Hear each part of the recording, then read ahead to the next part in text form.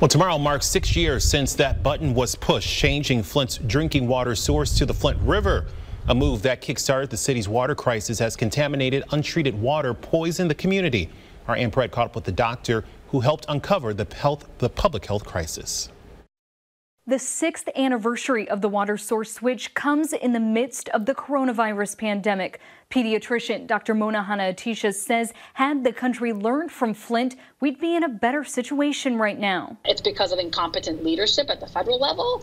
It's because we haven't invested in public health and because we haven't listened to scientists. So I hope that this provides another opportunity for us to learn these lessons and to make sure these kinds of things don't continue to happen. The pediatrician's work bringing light to elevated lead levels in Flint kids shortly after the switch proved the city was in a crisis. We have come an absolutely long way since then, hand in hand with our partners throughout the Flint community. But she says the city is not at the point of recovery yet, especially, Dr. Mona says, because the civil lawsuits are not completed and criminal charges have yet to be brought back. There's a lot that we don't know yet, and without that closure, for so many folks, this crisis is raw, it is real, and it's a trauma every single day.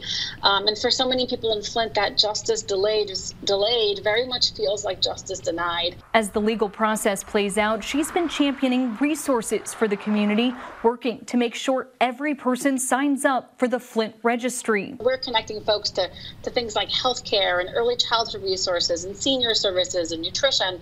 It has served thousands of Flint residents impacted this crisis. It's a tool intended to keep track of what a community poisoned by lead needs for decades to come. These kids are also very much struggling with cognition and behavior issues, and they need the additional supports.